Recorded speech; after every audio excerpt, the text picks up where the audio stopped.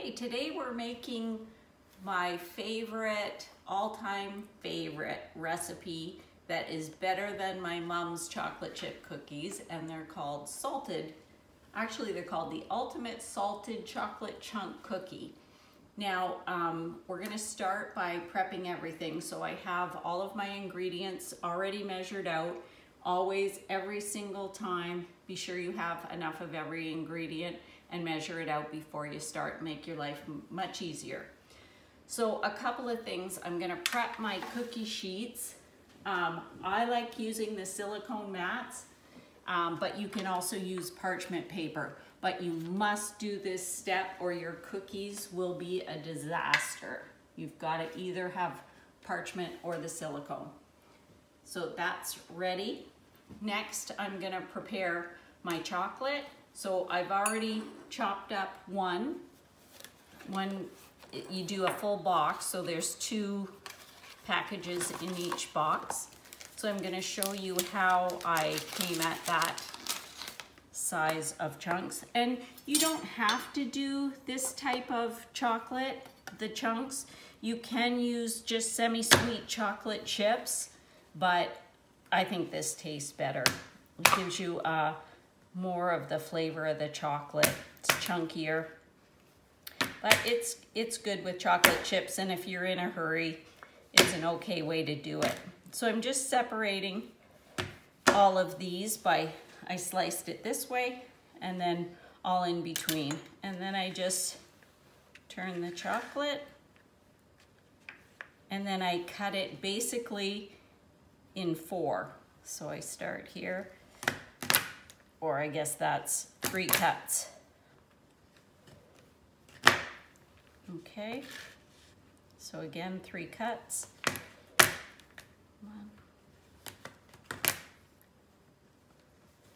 And that gives you your perfect size. And get a good sharp butcher knife. I have used a serrated one too, works okay too. But be sure it's this size. Don't try a little knife and think you're gonna get through it. It'll take you forever and a day. So that's our chocolate.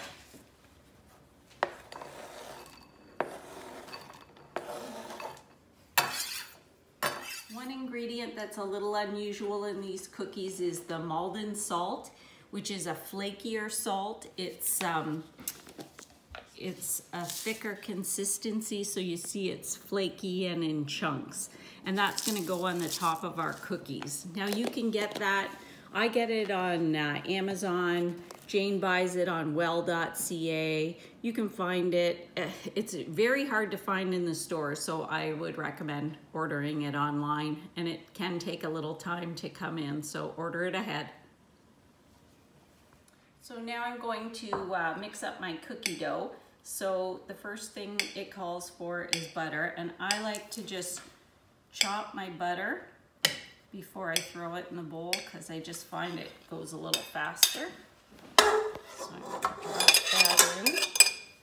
And again, I just use my, this type. I don't use the whisk.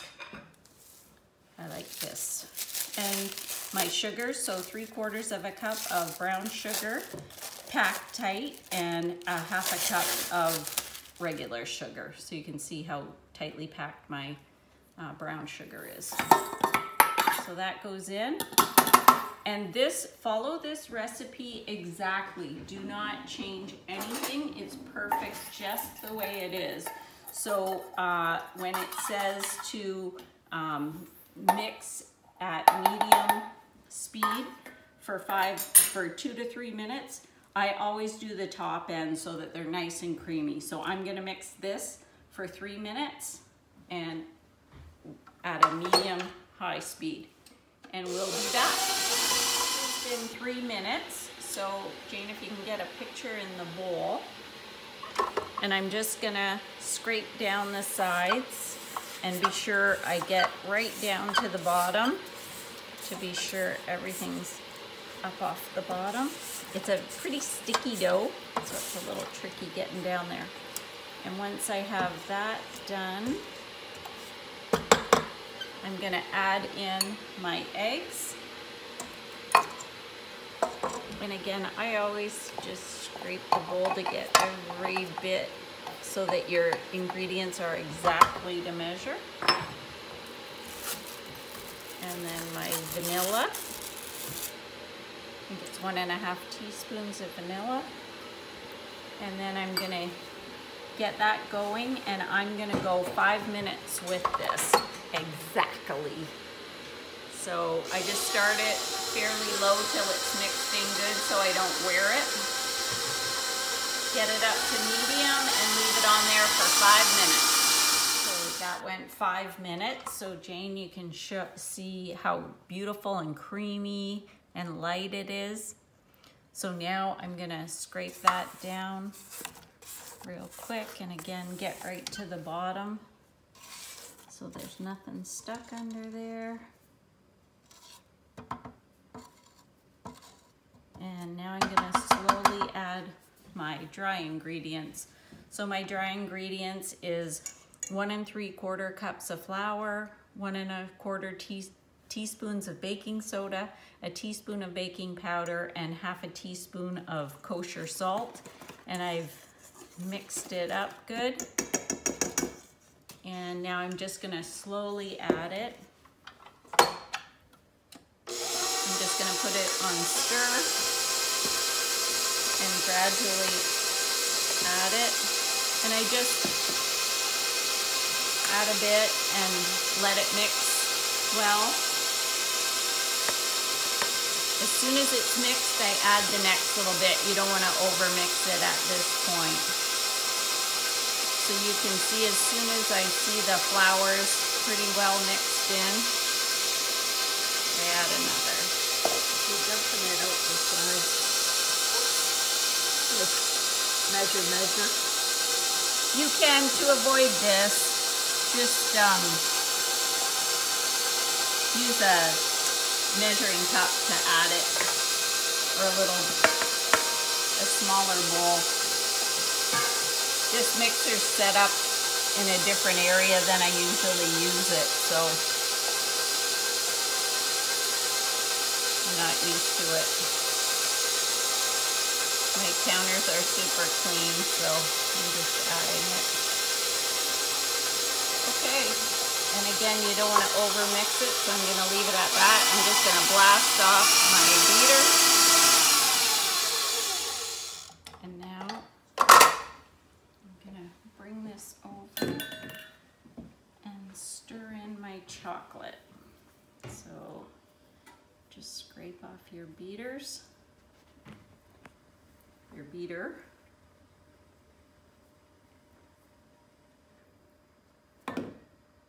And even my kids say these are better than Grandma's. Nobody likes Grandma's cookies anymore. True.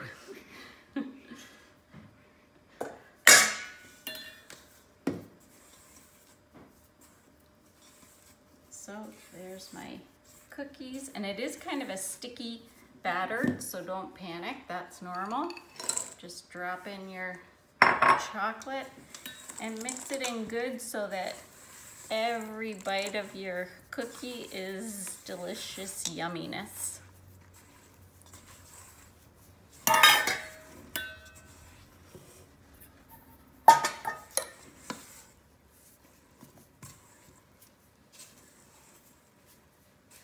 So go right to the bottom and be sure you mix it in good. So like I said, there's a chocolate in every bite. It's kind of thick and heavy. Okay, I think that's pretty good. Just want to be sure that right to the bottom's good. Looking good. So now I'm gonna grab my scoop. This is the one that I like. It's fairly small. I don't know what size scoop, but it's little. And I'm gonna do exactly, I say that now, exactly 24 cookies is what this will make. So I'm just gonna come on over here, my cookie tray, and I do a full, like kind of a little bit rounded like that. Okay, so I'm gonna, one, so again, good amount, two. So I'm just gonna keep going here and do 12 cookies per tray. And try keep them all a consistent size. It doesn't matter if they're round or not, they'll become their own cookie. Don't try to shape them too much. Kind of like your kids.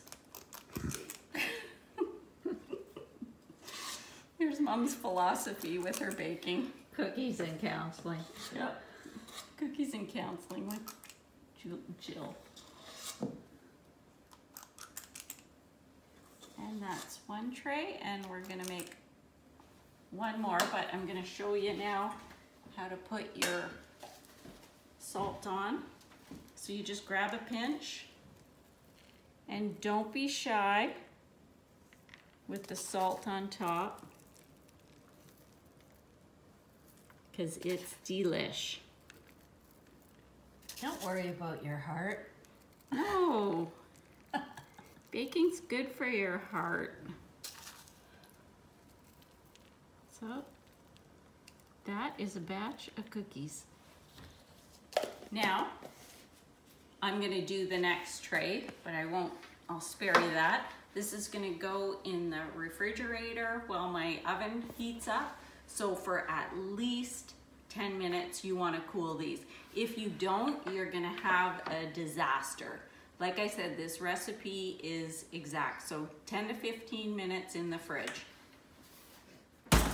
Okay, so it's been probably about 15 minutes now, and you see that it's very firm now. There's no, it's good and cooled down.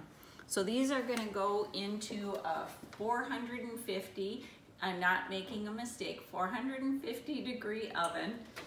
The rack is a little higher than halfway, and they're gonna go for about 7.5 minutes. Not for about, for exactly 7.5 minutes. I find with my oven is perfect. Okay, I pulled them out at 6.5 just to have a look. Now, these look a little underdone to me, so I'm gonna put them in for another 30 seconds. So I think my timer of between 7 and 7.5 is still pretty accurate. Another 30 seconds. So that looks pretty good to me. So you want them fairly brown. It's okay if there's a little bit of lighter areas, but for the most part, you want them brown. I like them like about this cookie, but if you like them chewier, you're gonna enjoy a little underbake. So those are gonna cool while I put my next batch in. And you'll see some of your bigger ones might touch a bit, but they're easily separated after they cool. So there's two techniques to baking these cookies. The one that I did, my oven's fairly consistent in temperature, so I just bake them for the 7 minutes.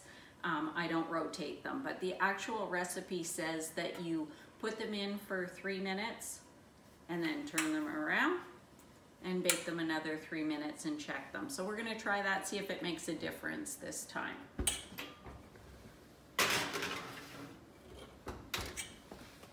So that was 3 minutes. I'm gonna spin these around and put them on for another 3.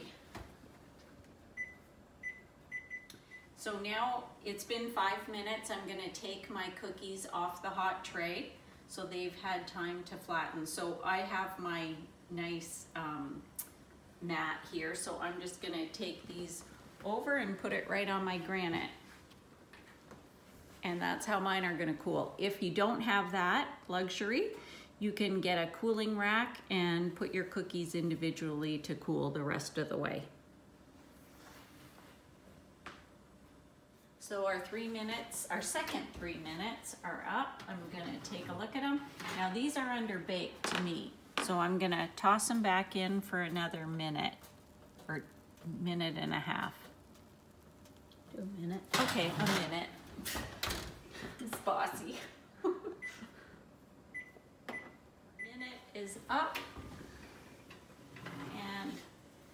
Now Jane likes these a little underbaked, so we're gonna leave it at that for this batch, and then we'll compare the two and you can see the difference. So I'm gonna let these cool for 5 minutes on the cookie sheet.